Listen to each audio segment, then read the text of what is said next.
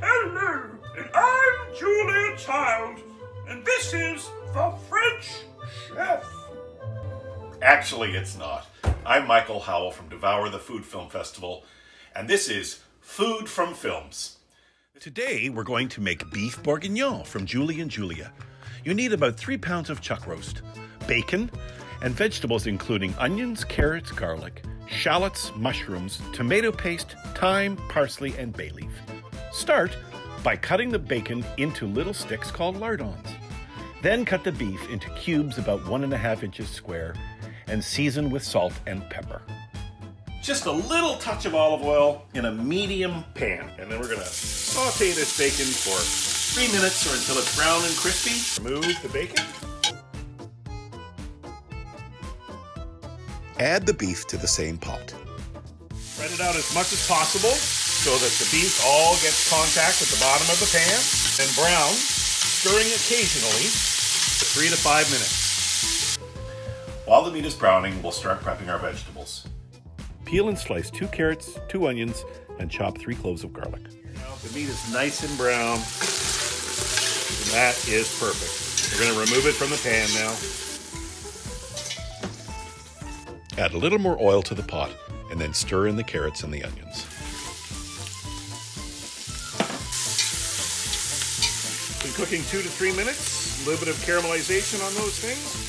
We'll add all this beautiful garlic, stir and saute that for a couple of minutes as well. 2/3 of a bottle of good red wine.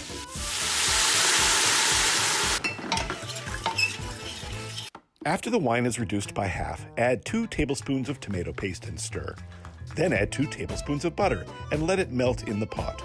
Return the meat to the pan and then toss in the thyme and some bay leaves.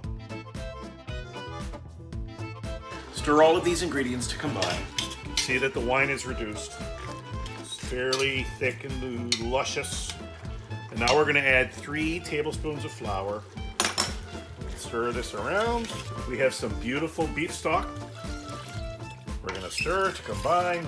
Bring that up to a simmer. Put the lid back on the pan and place in a 325-degree oven for 2.5 hours, stirring occasionally. Traditionally, pearl onions are used in beef bourguignon. We're going to substitute fresh shallots. Remove the ends, and these will be added whole to the sauce.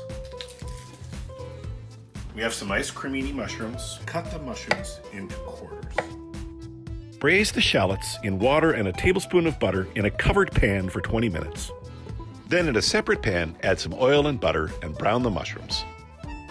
And now we're going to take it out of the oven. It smells good in here. The sauce is nice and thick.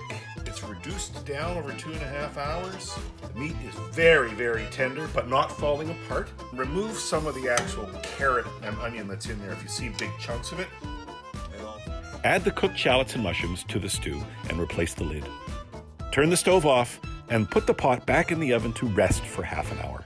Then remove and check for seasonings. Traditional accompaniments include buttered peas and boiled new potatoes tossed in parsley. And there you go, beef bourguignon from Julie and Julia.